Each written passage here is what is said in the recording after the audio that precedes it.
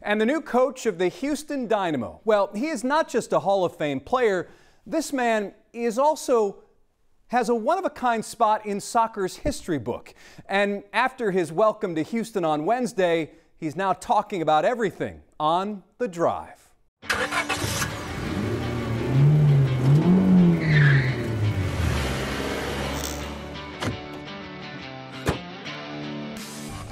Look who's in the front seat. Tab Ramos, new head coach of the Houston Dynamo. What kind of style of play will Dynamo fans see from your team? Well, you know that sometimes as a coach it's very easy to put things on paper and say exactly what they're going to look like. And then reality hits you, which is actually you have to play the games and make it happen. And so I'll start by saying we'd like to play in a 4-3-3 style, very attacking, aggressive-minded. I'd like players to be happy. I'd like for the players to believe that it's their team and for me to just provide an environment for them to be the best they can be. You are the first player to ever sign with MLS. That's like that's an answer to a great trivia question.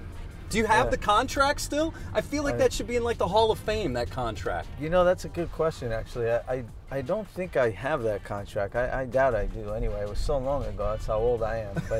But it's good to know that, you know, at the time, I believed that the league would take off at some point. You're from New Jersey. I know New Jersey is the only state where you can't pump your own gas. So if I brought you to a gas station right now, would you be able to fill up your tank? I think I probably could. I think I probably could. I've been around enough. But listen, I love that. Why isn't every state like New Jersey when it comes to, but why would you want to do it yourself? We're on The Drive. So what drives you at this point? I think this great challenge. I feel really fortunate to be here in Houston representing such a humongous city and so many people. I feel lucky to have this opportunity and I'm all in on it.